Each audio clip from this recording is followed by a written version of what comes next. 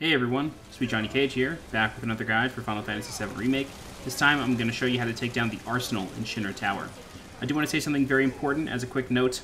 If you find yourself struggling in this boss fight and you want to restart it from the menu, doing so will bring you all the way back to Rufus. So just like in the original game, Rufus is the save point, and you cannot just restart this individual fight. You got to go back to Rufus. So starting off with the fight, there are 3 barrier drones that says that melee attacks rapidly feel their stagger gauge, but magic and long-range attacks have no effect. Unfortunately, Barret and Aerith are both ranged characters, so Red 13 is the only one who can actually do melee attacks, but you can't control him. And as much as I have loved the game up until this very point, this fight became very frustrating because the only melee person I can't control. So, in this guide, you're going to see me get very, very lucky, and Red 13 is going to stagger one of these things and help me take it down way faster than I should have been able to with just Barret and Aerith. So that will happen. What we need to do is we need to first take out all 3 barrier drones, so I recommend focusing on one at a time just to try to make it go faster. They are not weak to any elements, so lightning damage with Barret's gun or Aerith's staff auto attacks, they're not going to do any extra damage. That is very, very unfortunate because they still take a while to get down. They're not even weak to regular magic, not just elemental magic, so you really just got to take your time with it. Throughout the first phase and throughout the rest of the fight, really, the boss will use a cannon that, while it's active, will become targetable. So when you see his main cannon begin to glow orange, it's called Primary Fire, that's the ability, you can then target the cannon and disable it. So that's one way to deal damage to the boss while the barrier drones are active. That said, you can't stand there too long, because if you do, you will get blown up and take a bunch of damage. So you really just got to peek out of a corner and then try to attack it when you can. So you will notice debris all around the room, as well as support pillars. This is your opportunity to get into cover, and doing so will make it so most of his attacks, or most of the machine's attacks, I should say, cannot hit you. Homing laser can still hit you if you're not far or close enough behind the pillar, like if you're not far enough away, they can still hit you, and even if you're like kissing the pillar with one of your characters, they can still get hit by homing laser sometimes, so a little frustrating. So the boss is going to keep casting Primary Fire. When he does this, if you're able to be quick enough, you can try casting Thundaga on it. The boss is weak to lightning damage, however, when it has the barrier up, it's really not going to do too much. But if you can target the cannon with a spell, then it'd be a good idea to do that. After a couple of Primary Fire attacks on a piece of debris, it will break away. So I recommend using the pillars as part of your cover. The pillars cannot be blown up, just the piles of debris can. So just keep that in mind. So we're going to keep working on Barrier Drone B here. And once they all go down, you would think that the boss might go faster. That is not the case, though. It will still take quite a while. So you want to just keep focusing on the barrier drones, and here is Red 13, doing a Sidewinder attack and staggering one of the barrier drones, and it's going to drop like a sack of potatoes right now. Boom. Like, one overdrive killed it. But unfortunately, you can't control Red 13, so I don't know what you're supposed to do to make it go any faster. It's very frustrating. The fight is like 20 minutes long. I won't talk the whole time. I'll just, try to give you some advice throughout Phase 1, and then once Phase 2 starts, I'll give you advice for that, and then just cut out. You can watch the rest. So, as you can see here, now that we have staggered one of the drones, our summon becomes available, and we're not going to use that for a little while, but we are going to keep casting Thundaga on the main cannon whenever possible. The boss can also use Saturation Fire, and then this is just some standard bullets that the boss will chase whoever he's targeting with, so just keep that in mind. Unfortunately, this boss, he's always I say he, it's a machine, but he's always facing the character that's attacking him for the most part. Like, as soon as when he's casting something, you can change, and he won't focus on that other character, but he's always going to go to whoever, he always aggroes to whoever's attacking him. So that can be very, very frustrating, especially when you're trying to get the last couple barrier drones down, because when he turns, the barrier drones turn. And that makes it so Barret's line of fire, obviously he's going to do significantly more damage than Aerith will. Aerith is no slouch, but unless things are standing absolutely still, it's pretty hard for her to breathe primary attacker. because Tempest only works when things are standing still. So that can be very, very frustrating to deal with. You're going to see that here with the last barrier drone. Now the 2 are down. But with this final one still up, you're going to notice that I'm going to have to switch back and forth constantly. And the reason for that is because when the boss turns to face whoever is attacking it, the barrier drone turns as well. And so that third barrier drone is going to be behind him the entire time. So you need to constantly switch between characters, use some range spells. If you want to summon at this point, you can. I don't suggest it. It's not very effective because the boss still has a shield up.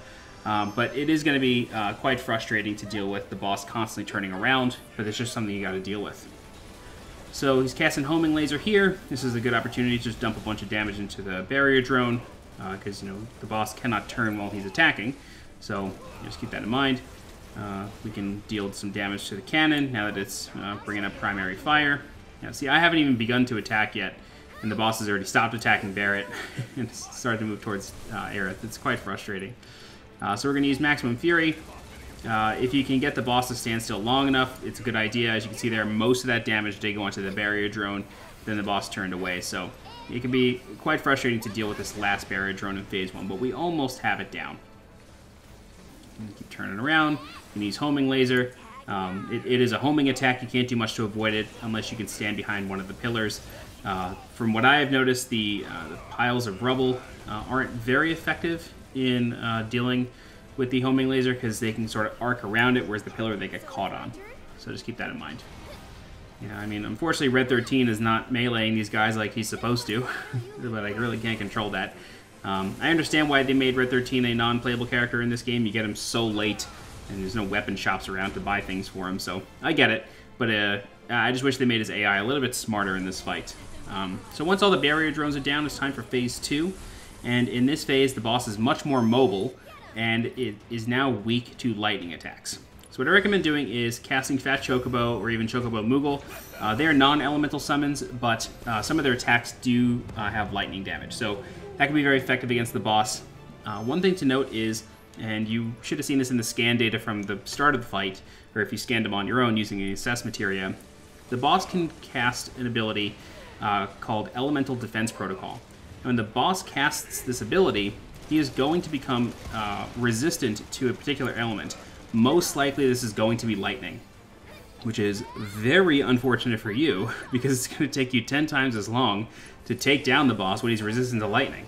It's really, really frustrating. As you can see here, I have lightning and elemental linked on Barrett's weapon. Everything is dealing bonus elemental damage, so it's just very, very effective to do it this way. He's very weak to lightning, so we're going to do our best to take care of that, do as much damage as possible before he casts that ability. So homing lasers are going to come in on Aerith, and you'll notice that the boss still has shields around his wheels. You can attack those wheels and try to cripple him, but considering he has a shield, it's really frustrating. So after the boss does a charge, he is able to be pressured. So if you can attack him while he's charging and while he's stopped, you can get the pressure on. So using Focus Shot, that is huge for building pressure, especially with the bonus elemental damage. That's very, very effective. As you can see there, he just cast Elemental Defense Protocol, so now he's going to be resistant to lightning attacks. So you can still cast them; they still do damage, but it's not like he's getting healed from it. But you may consider it to be a waste of MP only because it's not dealing as much damage as it should. So our Fat Chocobo here is going to use his ultimate ability. He's going to sit on the boss for a second, deal a whole bunch of damage. He's going to fall asleep. Only dealt 792, which is reduced because the shield is up. So the boss is going to use Homing Laser again. It's a good opportunity to hide behind the debris, heal up, and just kind of resume attacking once it's done. So as you can see there, like I mentioned, the lasers are able to arc around the debris, so it's not the most effective thing to do. Boss is going to charge, and then we're going to try to use Thundaga on the boss. It's going to be reduced damage. That's okay. It's still critical, but it is reduced. So unfortunately, you do just kind of have to wait out this shield. You may want to save your MP for healing abilities, and just do your best to get him down. All right, so he is pressured here one more time. So we're just gonna try to build as much pressure on the boss to stagger him. There you go. And then the shield will automatically break if you'd like. If you do want to attack the wheels, this is a good opportunity to do that because the wheels shield are now gone. So this is a great opportunity to do that. If you want to stop him from being mobile, that's the way you do it. But I just hated how long this fight was, so I just kept leaning into him. Eventually, the boss will put his shields back up. Lightning defense protocol. There you go. I don't believe he has like an ice defense protocol or anything like that. I only ever saw lightning, so yeah, just keep that in mind. Obliterating laser is coming. And this is just a more powerful homing laser that lasts way longer. So Barret's going to take a whole bunch of damage there. Cure him back up. After you get the boss to about 50% health, it will begin to cast some fire attacks around the room, and they will... The fire attacks will sort of be in a V formation. Yep, it's going to happen here. So threat level critical. The boss has sort of like a Kamehameha wave that comes out. So when that starts happening, you'll notice he's going to start recasting Voltaic Discharge. This is going to arc several more times. He's going to start casting Saturation Fire again. This is the Gatling gun on the left arm there. But the Elemental Defense Protocol at this point should be broken, so you can resume casting your lightning attacks. So he's going to keep casting Secondary Fire. He's going to charge, and then he is going to bonk into the wall. And then we could start, just shooting him some more. We'll take Discharge on Aerith. Eventually he's going to start casting these flame attacks that force you into a certain path. So you do want to make sure that when those flame attacks start coming out, you want to try to prioritize healing in a way.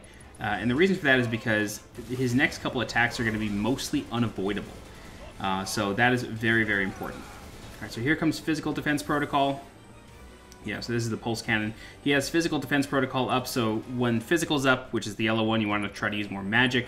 Lightning is the blue one, so just keep that in mind. But really, no matter what, everything's going to be reduced when Physical's up. And it's quite frustrating. So he's going to blow up this right here. That breaks the next piece of debris. And then he's going to cast Firewall. So this is that flame attack I was talking about. He's going to cut the floor into a V, and you cannot pass these flame barriers. He's going to recast Voltaic Discharge. Do your best to avoid those. And at this stage of the game, the pillars are not going to save you anymore. He can break those using his big blue beam, so you do have to keep that in mind. I tried escaping here, didn't work. Just make sure you have Steel Skin cast on Barret. Primary Fire is coming. This is a good opportunity to use an overcharge on the weak spot. Get out of the way as best you can. It's going to be hard unless you can get behind a pillar. But yeah, he's going to take about 1100 damage from that. Charge one more time. Roll out of the way. He's going to bonk on the wall. And yeah, we're just going to keep leaning into him. About 13 minutes into the fight. It's an 18-minute fight, so only a few more minutes left. At this stage of the game, there's not a whole lot else to say. The boss just takes a lot of damage. Really, that's really all it is. He just takes a lot of damage. He has an annoying shield that comes up all the time, so you do just have to kind of deal with it, and it's really a fight of attrition, and just making sure that you can constantly pay attention to what you're doing, keep your MP levels high, keep everybody healed, and just doing your best to get past the frustration of the boss taking a long time. Do your best to build his stagger meter. Focus shot is really good for that. That can stun him a lot of times. It's not always a guarantee, but it's probably the most stun-inducing ability that you have at this point. If you have the level 2 limit breaks from the Don Corneo Battle Arena, you can go ahead and use those. It's going to be very, very effective. If he has the Physical Defense Protocol up, they will still kind of almost get ignored in a way. Like, the limit won't deal as much damage. I just had some unfortunate timing there. So from what I've noticed is when these flames come out and they're cutting the room in half, basically, or kind of like cordoning you off into an area, only one character is affected by this. So maybe a good opportunity to switch to that other character and just battle with them for a while, like we're about to do here. So again, Red 13 just running around. I don't even know if he's doing anything in this fight. It's a little frustrating to have Red 13 here not doing anything. He's attacking the wheels. I don't know. I wish you could at least direct him who to attack if you can't control him fully. Now, one thing that I do want to mention, though, is you might have noticed that in the last V fire section, when Barret was kind of in the alleyway of fire, you might have noticed that in the right side of the screen it said 3,000 to 5,000 steps, and that is for the pedometer materia. And I'm sort of burying the lead here with this hint, but I just want to mention it because it just came up and you may be wondering, what is that materia for? If you get all 5,000 steps, the materia changes into an AP plus materia, and if you link that materia with another piece of materia, it doesn't matter what it is, it will get double AP growth. So once you get pedometer, make sure you equip it. I didn't know that until a friend told me, because I actually unequipped it after this fight, thinking this is useless, I don't need this. But it is one of the best materia in the game, especially if you're trying to get the platinum and you want to level all your materia. Very effective. Keep your pedometer on at 5,000 steps, it will change into AP+. Alright, so the boss has effectively destroyed 3 of the 4 pillars. He's got about 30 to 40% HP left, so the physical defense shield will be dropping here, and then we can start dealing some serious damage to him again. He's going to cast Pulse Cannon another time. Going to run behind this broken pillar here, and then with Barret, since he's not going to be affected, we can go ahead and target the boss from the behind. And it's not going to do any bonus damage or anything, but it will be helpful. So then we're going to cast Blazara on it. It's going to go all the way to the corner. Blazara cast. Going to explode, and now the pressure meter can start building again. The defense shield is down, so everything is going to build a decent amount of posture. We can do focus shot, stagger the boss one more time, and now we can start dumping some serious damage into it. With Aerith, we're going to cast Sorcerer's Storm. This will count as lightning damage, as you can see there. Tons of weakness damage.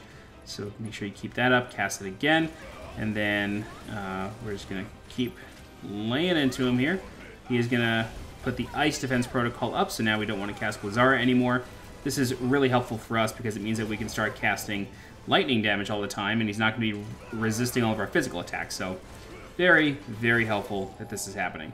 So that last main attack took about 1,500 health off of Barret, so we want to cure him up to full, and the boss is just going to keep using the main cannon over and over at this point. He will slice up the room another time, and then he's going to be charging up his blue beam that one last time. And when he's doing that, you kind of have to kill him right there. Otherwise, I don't think he'll die, but you're going to be seriously screwed. He's going to deal a ton of damage to you. So this is that last V section here. As you can tell by a cutscene, this is an important moment. Boss is going to begin to cast Cry Havoc. And then what you want to do here is charge up your ATB and do as much lightning damage to him as you can. We can get behind this final pillar here, and then the boss will blow it up, and then we can resume attacking. So as you notice, the flames have not gone away in this last part, so we need to do our best to dump as much damage into the boss as possible. Luckily, he has no defense protocols up, but he will begin to charge Cry Havoc one more time. So luckily, this is when Red 13 decides to wake up and start going nuts on the boss, which is super helpful. So we're going to get Barret's ATB filled up one more time, and then we're going to use Focus Shot, and that's going to be it. A couple more attacks, and the boss is down. So it's a really long fight. It's about 20 minutes. The defense protocols can become quite frustrating, but unfortunately, you got to deal with it. But that's it. If you guys have any questions, please feel free to leave a comment. I'll do my best to help you out. If you're looking for more guides for Final Fantasy VII Remake, please subscribe to the channel so you get alerted when new guides go live. You can also join my new community Discord. The link for that is in the video description below. If you're interested in supporting the channel monetarily, please consider becoming a channel member by clicking the blue join button below this video. Don't forget to follow me on Twitter and on Twitch, and as always, I'm SweetJohnnyCage. Thanks so much for watching, and I'll see you next time. Bye-bye. I'm coming!